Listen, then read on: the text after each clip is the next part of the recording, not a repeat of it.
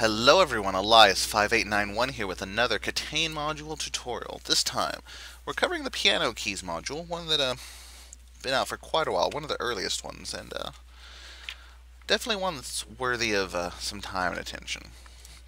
Let's start out by getting edge work, because we do need that for this module. We have a single battery, and a single holder, obviously. Indicators, we have an unlit bob, a lit IND, a lit SIG. Ports, we have a parallel, serial, PS2, RCA, and another parallel port. So lots of ports. And our serial number is Alpha 43 X-ray Echo 8. Alright, the way piano keys works is you get this little miniature piano, and using these rules here, based on which symbols appear, you're going to play a certain tune. Now, all of these tunes actually are familiar ones. Like this one, for example, doing a quick check on this one, could be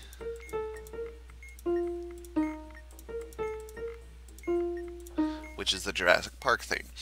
All of these are somewhat well-known tunes, or somewhat recognizable tunes, I should say. And we'll go over what all of them are before we wrap up. But let's look at how we do this. As the diffuser, first off, if you don't know your keys on the piano, probably should learn them for this module. Here on the second page, you have a listing of which keys they are. This is a shortened keyboard, so you have C over here on the left, D, E, F, G, A, B. And then the black notes are named the note ahead of it flat, or the note behind it sharp. So this is C, C sharp, D, D sharp, F, F sharp. Or going the other way, D, D flat, E, E flat, G, G flat. Now, if one of the songs in this module uses, say, two different E's or two different C's, you still hit the same key, but it appropriately modifies the noise. So as the diffuser, you need to know your keys, C, D, E, F, G, A, B. At some point, you'll probably learn which keys make which tunes as well, but that's obviously not something you need to start with. And you're going to need to know these symbols, because you're going to have to read off to the expert which three symbols are at the top. Now there's easy names for them, and then there's formal names for them. Let's actually go through them in the order on the manual real quick. We have a flat, common time, sharp, natural, fermata, cut time, turn. It's a clef, mordant, fermata, common time, flat, sharp, cut time, mordant, natural, or turn, or clef. So there's about 11, I believe, symbols total, 12, somewhere in that area. There's not a ton.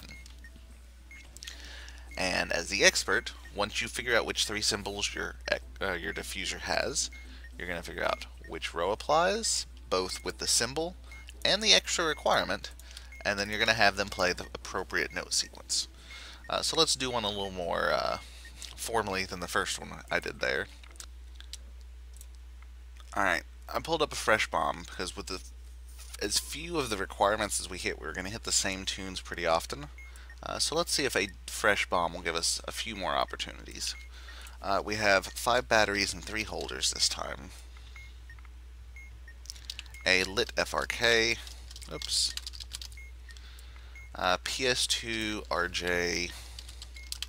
Serial parallel. Let's go ahead and get the serial number while we're looking at it.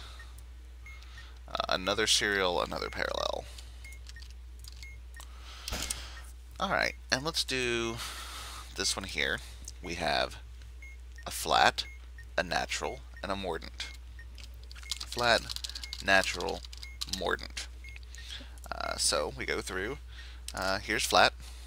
Further requirement, serial number is even. It is. Oh, I guess it's the first rule. And you want to read them. Okay, notes are, and these are all flats. Bravo flat, bravo flat, bravo flat, bravo flat, golf flat, alpha flat, bravo flat, alpha flat, bottom flat. You may want to have them hit a button after each one. So with the flats, it's B B B B, G A, B A B. Now, if that one sounds familiar, I'll play it again on this one. It is the Final Fantasy victory theme. Notice, because I saw the flat there, I knew the same rule would apply. Alright, what else do we got? Let's look at this one. We have natural, fermata, and clef. So we don't have a flat, we don't have a common, we don't have a sharp. We do have natural and fermata, actually. Don't see that rule come up a ton. So we're going to do this one. E, F sharp, F sharp, F sharp, F sharp, E, E, E. E, F sharp, 4 times. Now that one probably didn't sound like anything because of how I played that one with no rhythm to it. That's actually the James Bond theme. As I said, we'll cover what all these are in a little bit. For this one, it is mordant, cut time, clef. So, no flat, no common, no sharp, no natural, and fermata. Cut time. Did we have an RCA port? We did not, actually. No. So not that rule. Clef, but we require a lit SND. No. Here's my mordant. On 3 or more batteries, that's true, so this is my rhythm. It's C sharp, D E F, repeat, B flat, A. That's Pink Panther. And the last one, we've got no flat, but we do have a common time. We do have 2 or more battery holders, so we're going to hit the first rule. E flat, D, D, E flat, D, E flat, D flat, or D, D, E flat. So you'd convey it to your diffuser in such a manner without the difficulties that I did in doing it, because it's a little tricky going back and forth on this one, especially trying to keep some of the rhythms. Now, as I mentioned, all of these are actually musical songs. So, let me mute my game for just a moment, and let's look at them. And like I say, with a very experienced diffuser, you're likely just to be able to give the name of the song, and they'll know the sequence. But we went over some of these, but this first one here is Final Fantasy. The next one is Guile's theme from Street Fighter. Then is the James Bond theme, which I mentioned. I believe we hit Jurassic Park once.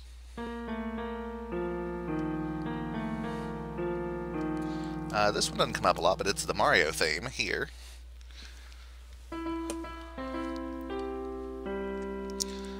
Next up is the Pink Panther theme. We have the Superman theme.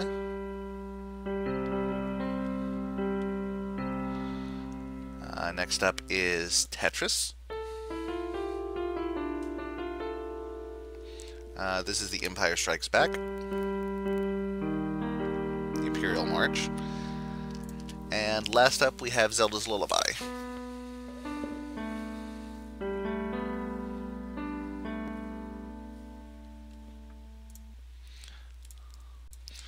So obviously you don't have to know what these are. It helps me personally.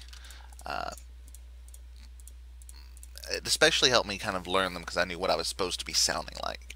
So to recap, here's all of them: Final Fantasy, Guile's theme, James Bond, Jurassic Park, Super Mario, Pink Panther, Superman, Tetris, Imperial March. It lists as Empire Strikes Back, but it's the Imperial March from Empire Strikes Back. And Zelda's Lullaby. So let's go back. Let's pull up One More Bomb. Got no background music to distract us.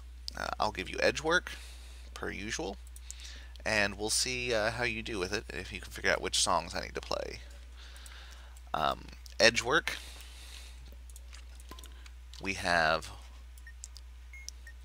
5 batteries in 4 holders.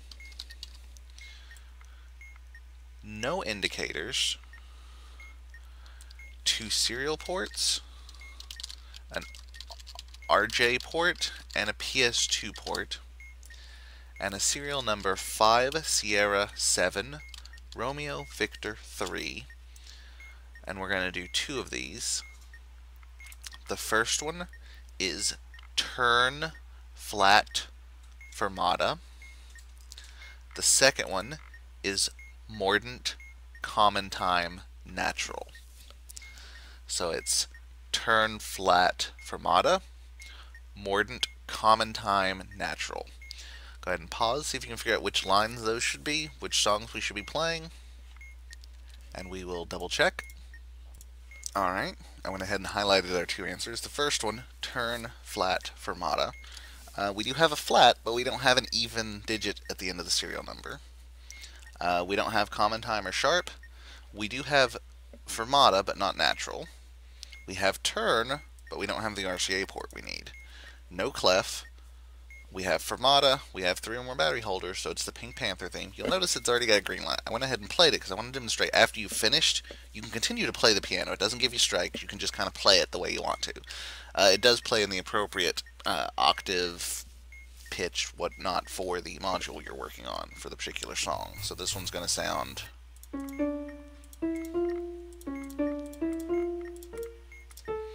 like that, Pink Panther. And the one down here, again, no flat. We had the sharp. No, we didn't. We had the common time, sorry. 2 or more battery holders made it Guile's theme.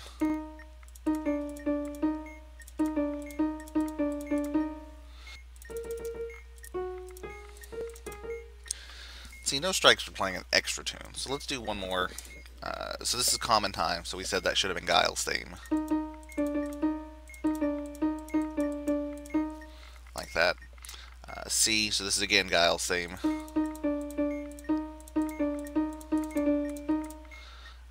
No C, but there's a sharp this time, so... This is one of those modules. This is one of those modules where if you've got multiple copies on the same bomb, there's a good chance you're going to be hitting the same answer repeatedly. So that's something to be aware of. Anyway, that is piano keys for the most part. However, you'll notice I didn't scroll all the way down on this manual page here. There's a whole nother section. Red border, and it's called Cruel Piano Keys. It looks a lot more intimidating, and it is, but we'll get to that in another video. For this time, however, this has been Eliott. Thank you so much for watching. Comments, questions, concerns, suggestions, leave them in the comment section down below. As always, until next time, have fun, don't explode. Bye, guys.